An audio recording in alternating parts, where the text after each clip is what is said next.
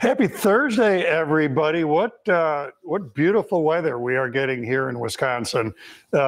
This is not, it's February, right? It's February 22nd. This is not February weather for Wisconsin. It should, and I'm not saying I want it to, it should be 20 below today, not 50 above. Generally in February, we get a week or 2 weeks where the air temperature is literally below zero all day, every day for a couple of weeks. We did not get that this year. So, in fact, it's so warm so early, we're already tapping trees, which is crazy early for tapping trees for maple syrup. It's usually maybe closer to Easter. So as a measure of how weirdly warm it is, we've been tapping trees for 3 weeks or so already. So stuff that's totally unrelated to what we're here to do, but maybe interesting anyway. What we're here to do is talk about using the router as a router table as a jointer. So a couple compelling things for this. One, if you don't own a jointer, you can use your router table as a jointer. It works very effectively. So an alternative to that would be to use a hand plane. I am not a great hand tool guy. I would much rather find a power tool solution to getting my edges square, straight, and smooth than a hand plane, because that's just not going to go great for me. Even if you own a jointer, there are good reasons to do jointing on a router table, and we're going to talk about that. So the setup isn't difficult to do, but some things have to happen here. So think about, if you're familiar with how a conventional jointer works, what happens is we have an outfeed table and a cutter head and an infeed table. The outfeed table and the cutter are in line with each other. So in other words, at top of rotation on the cutter, the top of that circumference is perfectly even with the top of the outfeed table. The infeed table on most jointers is adjustable up and down. So we lower that below the plane of the outfeed table, which of course is lined up with the cutter. So we lower the infeed table, and the amount we lower it is the amount of wood that's going to come off when we make a jointer pass. Typically a 32nd, maybe a 16th of an inch. So where I'm going with all this, what's really important to understand is we have to have that offset. When we do this on a router table, it's not as simple as just put a bit in, and we're going to talk about the right router bit for this. It's not as simple as just throw in a router bit and put your fence on and go. We have to make some accommodations in the router table fence. Some manufacturers are anticipating this, and in order to make it easy for you to do this, they're accommodating with their fence a means by which you can use your router table as a jointer. If yours doesn't, I'm going to show you a shop-made fence that lets you do this. So let's talk about why would I want to do this if I already own a jointer. So one reason would be a lot of jointers still have steel knives in them. And you should never put man-made stuff over a steel knife jointer. So I'm, as opposed to a carbide insert jointer head. If you've got carbide inserts in your jointer, you can pretty much joint anything you want. But if you've got steel knives in your jointer, like MDF, plexiglass, plywood, that stuff would be really abrasive to those knives and dull them really, really, really quickly. In a router table, of course, we can put in a carbide router bit. So we're gaining the same benefit as we get from a carbide insert jointer, which is we can stand up to better materials. The other thing is just quality of cut. So if you're working with something that's squirrely, bird's eye maple is a great example. Birch is a great example. It can be difficult to joint a good edge. So let's do some math. Most jointers run at 6,000 RPM and typically have 3 knives in them or 3 rows of cutters. So 3 times 6,000 is 18,000 cuts per minute. On a router table, most routers run at 24,000 RPM. And most router bits have 2 flutes. So let's do math again. 2 flute router bit, 24,000 RPMs, 48,000 cuts per minute. That higher cut per minute figures into figured wood. So again, something like bird's eye maple that's prone to chipping, you can get a significantly better cut quality off of your jointer than you can, off your router table than you can off your jointer, which I'm pointing to, even though you don't know it's over there, because we're running at more cuts per minute on the jointer. The other thing, when we look at router bits, I'm going to come back to this helical idea, which is another benefit to doing this on the router table. But let me look, I'm going to change cameras and we'll look at the router bits. But while we're here, let me see what we've got cooking for questions.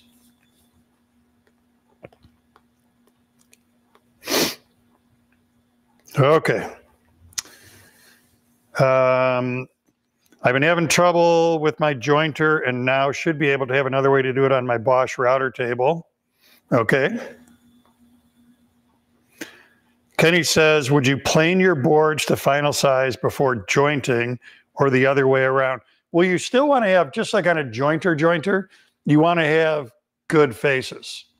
So in the perfect world, this is a lovely piece of white oak. I would want this surfaced so that when that face goes down on the router table, I'm producing an edge perpendicular to that face. If this is still rough sawn, which if that's what you mean, if this is still rough sawn when I do this step, the edge, and then I go and I joint it, and then I go plane it, this edge may or may not be perpendicular to those new surfaces. So get it S2S, surface 2 sides first, then come back and clean up an edge.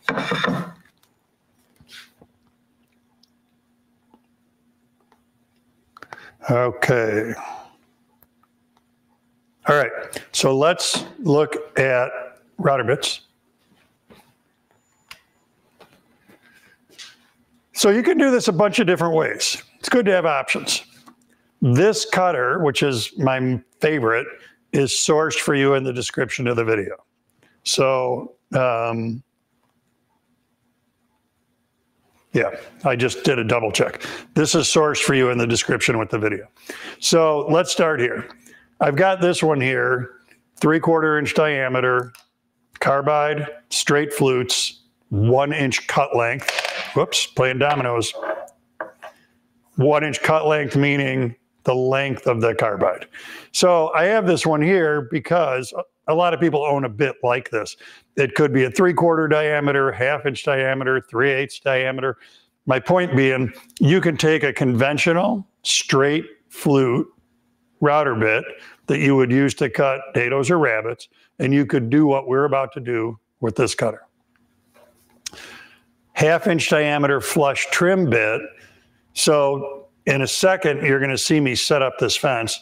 The benefit to a flush trim bit is that bearing is directly in line with the cutters on the bit. The diameter of the bearing and the diameter of the carbide is the same. So when we get to setup, you'll see this makes setup on the router table a little bit easier. I like this bit because it's helical. So one of the benefits to a helical jointer or planer or router bit is that we're shearing across the surface rather than attacking it straight. So putting a helical head in your jointer is a really, really expensive thing. Putting a helical head, quotation marks in the air, in your router, this is still a more expensive bit than this, but it's nowhere near as expensive as a helical cutter head in a jointer.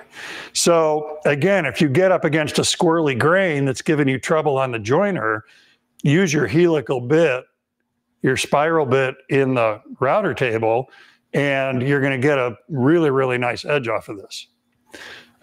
Someone's probably going to ask, this one is an upcut spiral. It honestly doesn't matter for what we're doing here if you're upcut or downcut. So for me, I like this because of the cut quality it produces. I'm going to talk about the benefit to that flush trim when we get to that step. So while I'm standing here and this is open, router's unplugged, let me put this bit in.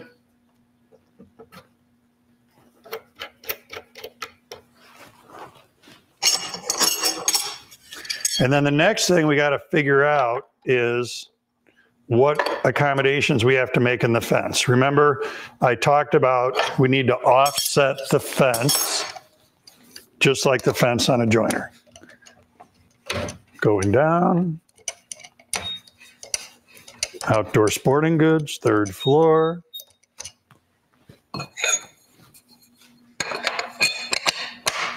All right, somewhere about there is Smurferific for height. Now, fence. Let me come back out. So one of the things I talked about is some manufacturers, this is a Rockler router table, including Rockler, have made accommodations with their fence for you to use this as a jointer. That's what I'm going to do. If you don't have that, no sweat. You can have this. So this is a shop-made version of what I'm about to do with that fence. What I've got going here is a fence that I made out of melamine, and this was all one piece. The fence component, the base component was all one piece. There are little gizmos here to just help support that, to keep it square. The key to this, to get an offset that we need for jointing, is this. That's a piece of plastic laminate applied to only the outfeed side. So because that's there, the plane of the fence on this side is here. The plane of the fence on this side is 1/16 of an inch that way. You can buy plastic laminate commonly in 2 grades, vertical grade and horizontal grade. Vertical grade is thinner. It's closer to a 32nd of an inch thick. Countertop grade is closer to a 1/16 of an inch thick. It's countertop grade I have on here. So what that dictates is that each pass I make is going to remove a 1/16 of an inch of material when I use this fence. That little groovy groove right there, that notch, is so that I have to have some place for the bit to bury partially into the fence. And that's what that's for. Setup, whether I'm using this or the commercially made, the Rockler fence in this case, is exactly the same. So we have to have a means by which we can offset. This is a way to do it shop made by applying plastic laminate to half of the fence. When it's done for you,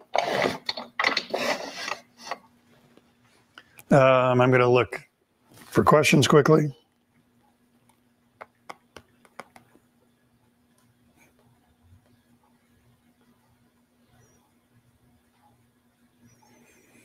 All right.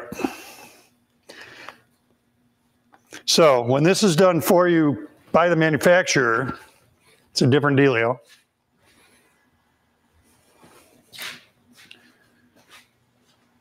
When you look at that aluminum extrusion, there's a pocket and a pocket and a pocket and a pocket. This fence came with these pieces of aluminum or aluminium. What we do with those is loosen the fence. So there's a knob there, kind of behind that lock knob. There's a knob there. There's another one back here. When that's loose, the face can come away from that aluminum extrusion. When I put these rails into that pocket, that's the shallower of the two, it pushes the fence out, I think, a 1/16 of an inch. When I put these into the deeper of the two, it pushes me out, I believe, a 32nd of an inch. So I'm going on both of these into the deeper of the two, and then just lock the fence back down. So now that pulls the fence against those aluminum bars. So the offset is automatic. I've seen this executed a little bit differently by different companies. This is fairly common, being able to push bars in there. Another approach is the entire fence comes off, but it came with shims. Then you put a thin shim behind there to get a 32nd, or a 6. No, am I saying it right? No, yes. Put a thin shim behind there to get a 32nd, a thick shim behind there to get a 16. All right, so what that did on our fence is now this face is a 32nd of an inch beyond this face. So next thing, what do we do with that? How do we set the fence? For that, what we have to make happen, just like on a joiner, and again, router's unplugged while I'm messing with it here. Just like on a joiner, we've got to get top dead center of that cutter in line with the outfeed fence. One way to do that is to just put a ruler on here and move the fence. I'm going to close up my opening a little. Move the fence until it's close. Right there, it's pretty close. So I'm going to lock this back end. I'm tightening the knob back here. Now I'm just going to pivot like this, and I'm going to finalize this. So in that position, right now, I can see a gap right there. The ruler is on the carbide. There's a gap between the ruler and the fence. So I bring that forward until the gap goes away, and then lock this end. And at the end of the day, do what you can to get this right, but a test cut is going to tell us if it's right or not. Now, while we're right there, let's look at this. So remember I said there is a distinct advantage to doing this with a flush trim bit. This makes your setup not just easier, but way more easier. Because in this case, remember, the bearing is in line with the cutters. If I've got a flush trim router bit in here, all I have to do is put the ruler on that bearing and then align the fence with the ruler, and you're going to be really, I'd still do a test cut, but you're going to be really close. So it's less fussy. The setup is less fussy if you do it with a flush trim bit than with a non-flush trim.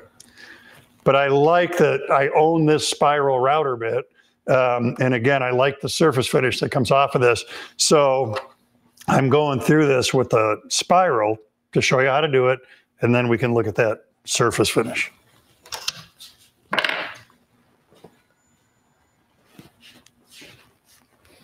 Now we're going to be ready for a cut.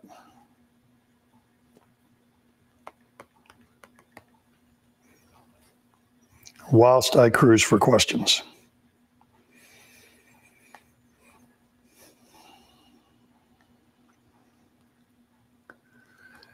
Okay.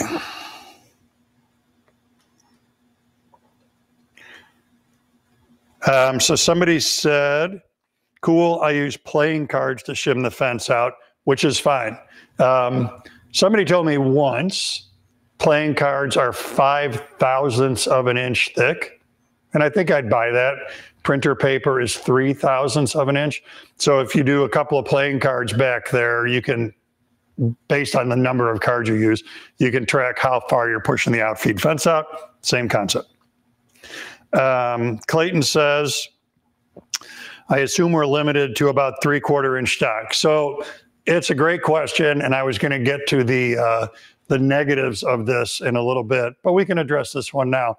So I have found this works well up to about 1 inch thick. When we get over that, we're talking about a lot of router bit sticking out of the table.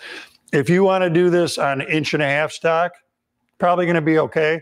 I would definitely set it for the 1/32 pass, not the 1/16 pass, to get the best, to reduce the opportunity for the bit to flutter. So think about point of contact with the collet is down here, and that's going to be below the table. We got a lot of router bits sticking up above the table. At the top of that 1.5 inch stock, you might be 2 inches away from the collet. So the thicker the stock gets, the more propensity there's going to be for some flutter in the cutter. So it works great for 3/4, works well for 4/4. 1.5 inches is really going to be the limitation of what we can do. The other thing we can't do here that a conventional joiner will let you do, we can't face joint. So face jointing is, I've got a board that's kind of twisted sister, and in order to take the twist out of it, I would push it over the jointer this way to flatten the face. Then I would plane the other face to get them parallel. Then I would joint the edge. So this is great for edge jointing, call it up to 4/4. Can't face joint, can't go uber thick. Doug says, where will this video be saved so I can refer to it later? Aquí, right where you are right now, right where you're watching. So every live stream we have ever done is on this page. So all the way back to, I think I mentioned this a week ago, when we used to use Google Hangouts, and we would get so many people watching, we would crash Google Hangouts, which led us to believe we needed a different platform to do live streams. So all of this stuff is always saved here on WWGOA. Judy says, are plans for the shop made fence available? No, because it's just, it's an L-shaped build. So make an L a little bit longer than your router table and then put laminate on half of it. So fairly straightforward there.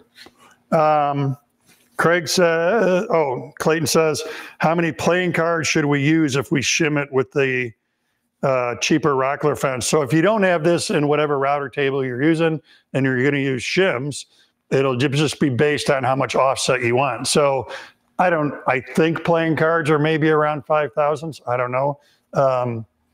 Somewhere here I have playing cards because we shoot at them at the archery target. And somewhere here, right over there, I have digital calipers. They're not right here in front of me. So 32nd of an inch is about 30 thousandths. So you can use as many or as few shims as you want to get the offset that you want. Craig says, is there a difference in cut quality with a larger diameter bit? Not measurably. I would say it's more about flutter. Like I'm more prone to doing this with a 1/2 inch diameter bit than a 1/4 inch diameter bit, because again, even in our thinner stock, 3/4 inch, I'd be afraid of a 1/4 inch bit, of introducing a little flutter to a 1/4 inch cutter, where with a more robust shank, 1/2 inch shank, 1/2 inch bit, we're less likely to get that. So not from like a rim speed perspective, but just from a stability perspective. Ray says, I'm needing to joint a few 8-foot long boards for a glue up. How long a fence would I need to make that length work? So you, as a general rule, anytime you're jointing, the thing you're jointing on, you can joint stuff about twice as long as what you're working on. So what I've seen some people do who are like, this is their joiner, is make another table that lays over this table so that you have wings out here and wings over there, and that'll let you joint longer stuff. A good friend of mine who's done a lot of work for WWGOA, Dave McKintrick, that's a setup he's got in his shop for his router table. So you just have to build this out. So overall length, I'd want that 4 feet or more if you're looking to joint 8-foot stock on your jointer.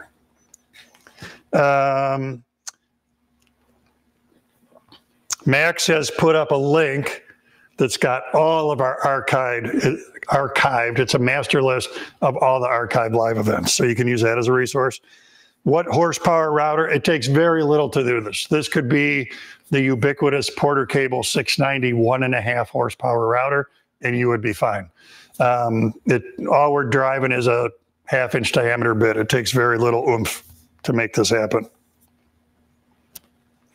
Brent says, for other shims, you could use pieces of plastic laminate, which also work great. So again, If you can get just a, stop at a cabinet shop and see if they'll give you a little off-cut of plastic laminate with which you could either build the shop-made fence or you could use the laminate to make shims to put behind your router table fence that doesn't accommodate shims like this one does. If you've got a dado head and you've got dado shims with that, that would be another alternative to shim this out. All right, let's do a test cut and see what we're looking for. So when I pass this board across that bit, one of three things are gonna happen. If you've been good, if you're a good group of students, this is gonna smoothly pass across that. That'd be wonderful. That means the setup is perfect. Alternatively, we come across, we get past the cutter, and the edge butts into, it hits the outfeed fence and can't keep going. That tells me I'm not taking enough material off. The fence is too close to me. The fence is too far forward. Third possibility is I cut, and when I get to the end, it kind of falls into the bit. Chunk, you'd hear it. That's a snipe. That tells me I'm taking too much material off. The fence is too far that way, and you got to tweak it forward just a little bit. So first, let's try this and see what happens, and then we'll adjust if we need to.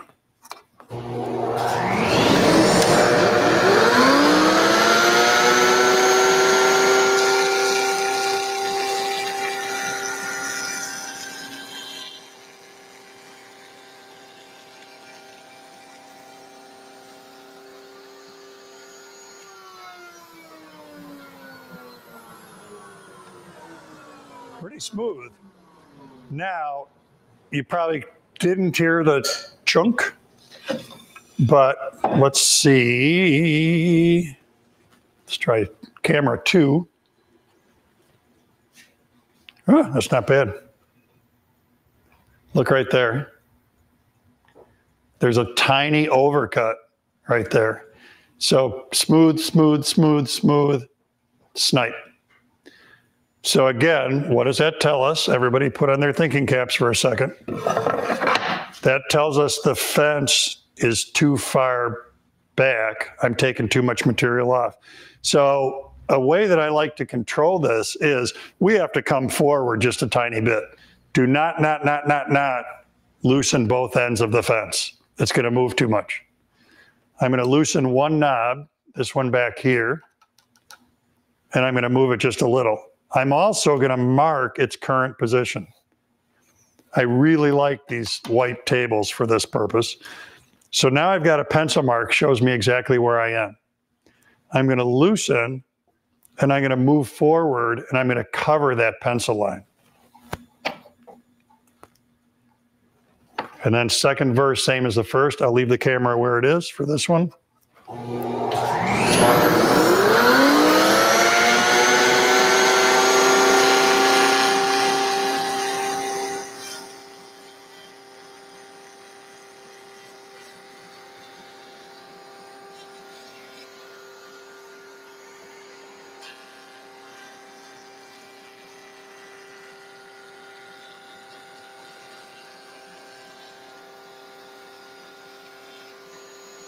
That's nice. The reason I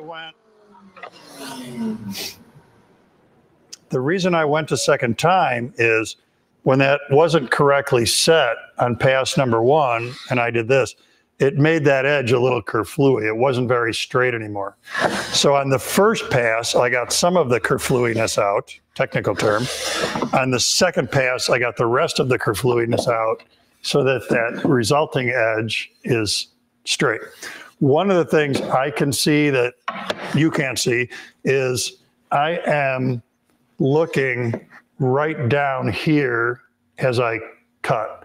And that tells me a lot. I can see by that edge's relationship to the fence, what's going on here, even before I get to the end of the cut. Now let's go the other way. Well, let me look for questions first.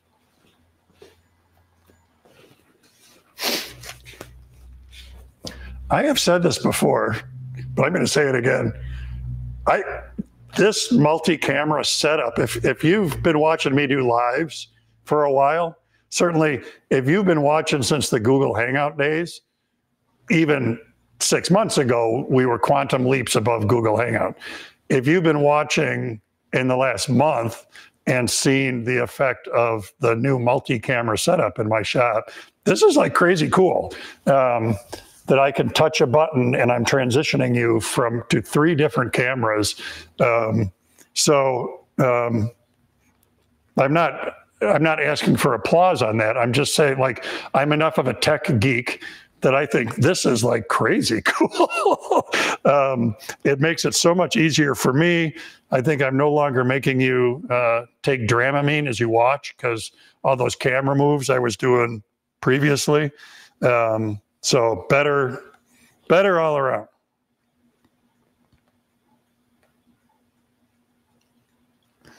Okay.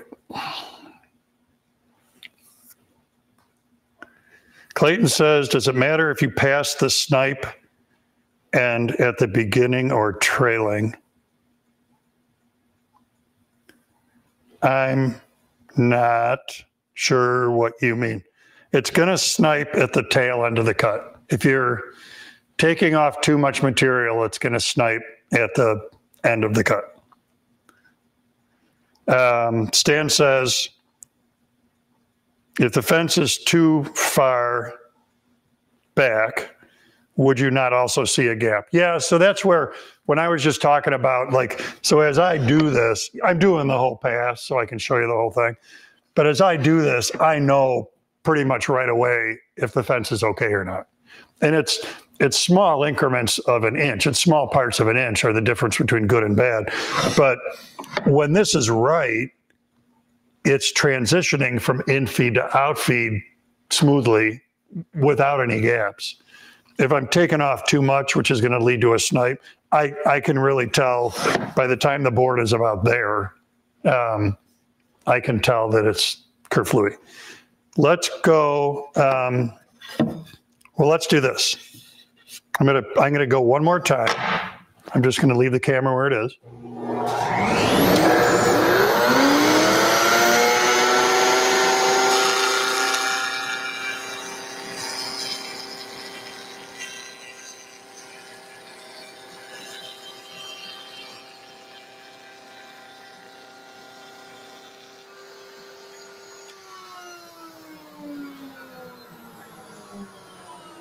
So great pass.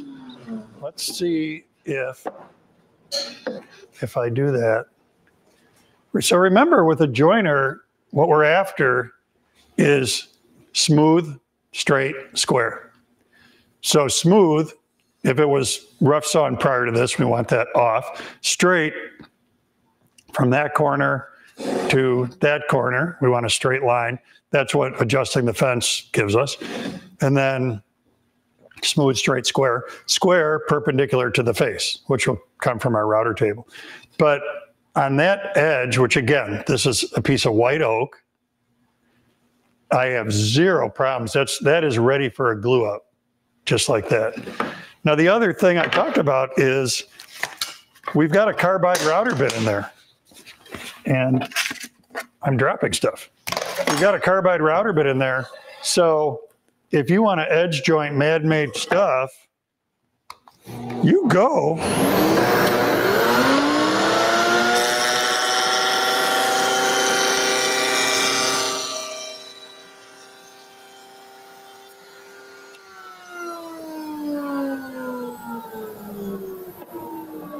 So plywood, how about plexiglass? I'm going to try to give you a before and after. Where are we? So that is table saw cut.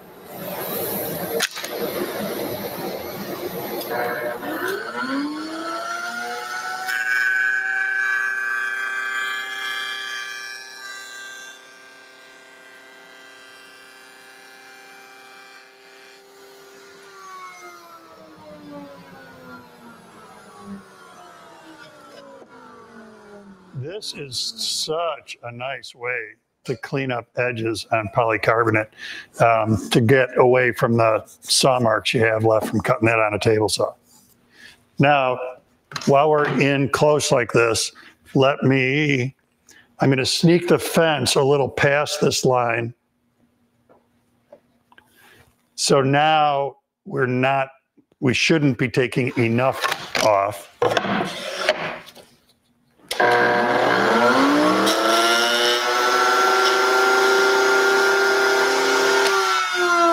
The result of that is when I get, let that stop. The result of that is that when I get here, I can feel that lead corner bumping into the outfeed fence.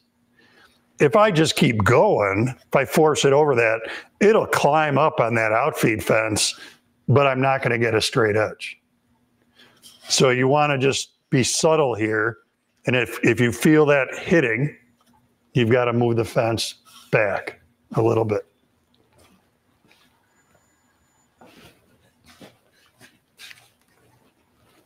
It's pretty cool.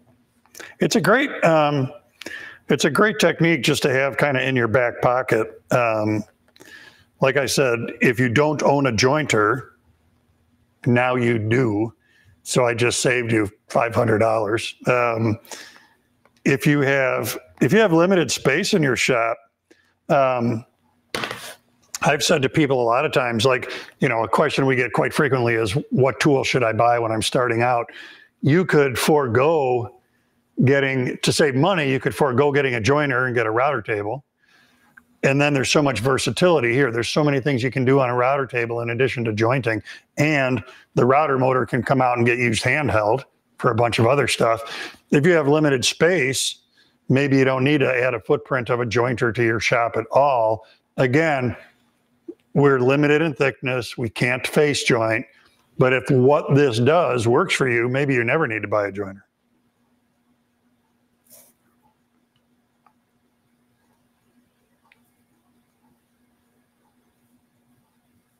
To correct the sniped end. Oh, hang on, I got to backtrack.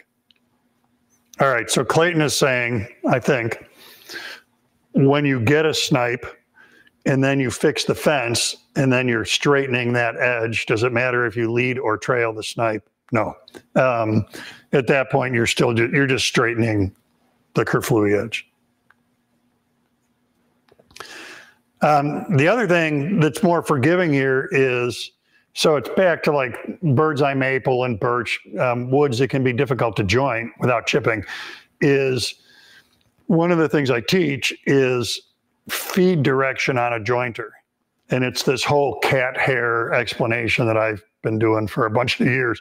With a router table, again, because we're getting so many more cuts per minute out of a router than we are out of a jointer, this is way more forgiving. So if you have a piece, this oak is that way, where on this one, if I get you right in the light, the grain here is going up in this direction. The grain here is going up in this direction. So on a jointer, it's possible that if I cut it this way, if I start here and cut this way, this grain is like this, that grain would lay down.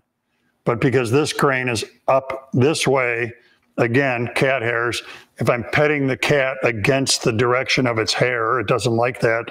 If I pet the wood in the wrong direction, that might show up by getting chips in the grain here. The router is much more forgiving. Clearly, I didn't get any chips in this, although technically I'm jointing the wrong way on one end of this board. So because of the cuts per minute, this can give you superior results to a jointer anyway. Okay.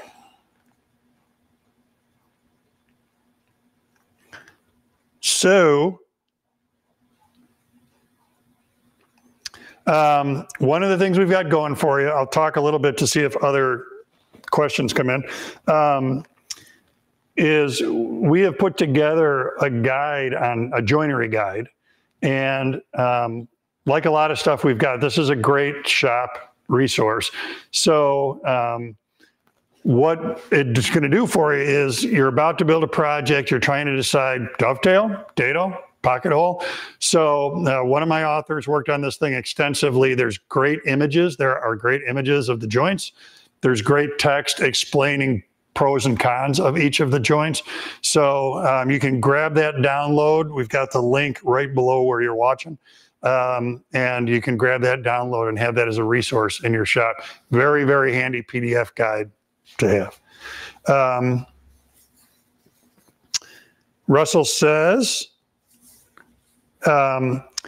it works great. I have a jointer, but still use this method. Yeah, same. So it's nice to know about, because if you get into scenarios like I've talked about, man-made material, squirrely wood.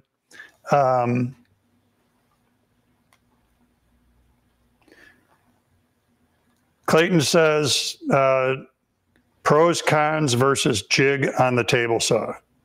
Yeah, so I've got a straight line jig for my table saw. I would say even if you use a glue joint rip blade, a glue joint rip blade is going to give you a good cut quality. A router or a joiner is going to give you way better cut quality. So if you've built your straight line jig well, meaning it really is straight, you can get a straight edge and you can get a square edge on a table saw. You're going to get a smoother edge, which means a better glue up from a jointer or a router table. Do you ever use a sled if the wood is super crooked? Well, no, because again, you want to be surface, you want to be S2S when you come here, surface two sides. So at that point, if it's crooked, if it's banana shaped, I'm not sure how you'd incorporate a sled into this, because we want those flat faces against the router table, and we want the concave edge against the fence, and then through making multiple passes, we're going to take the concave out. With a variable speed router, what speed would you recommend for different woods? I wouldn't change it. It's running full bore right now. I wouldn't change the RPM of the router dependent on species. I would just leave it right where it is. Charles says this looks safer than a joiner when doing small parts. I agree. And I would say if you're teaching somebody to joint an edge, and for the sake of showing you stuff, I don't have this on, but this is the guard that came with the router table. So if you're teaching somebody woodworking and they're going to joint edges, get in there. Thank you. And this is here, and we're doing this. You are very well protected here. You are, I would say, better protected jointing here than you are jointing on a jointer. So yeah, I agree. This is nice and safe. It's a little bit like, I've said this before about the bandsaw. When my kids were learning woodworking, they did all of their ripping on a bandsaw before they did ripping on a table saw, because with a fence on the bandsaw, that was a safer setup than a fence on a table saw and ripping there. Okay. Well, that sets us up there. So watch your email, the April live Q&A. I'm going to have I know that's a long way out, but I'm going to have a guest in the shop for that. So you're definitely going to want to be here for the 4 o'clock live in April. It's going to be a really, really good one. And other than that, we're set there. So thanks everybody for watching, and I appreciate that. And I'll see you the next time we do this, whenever that is.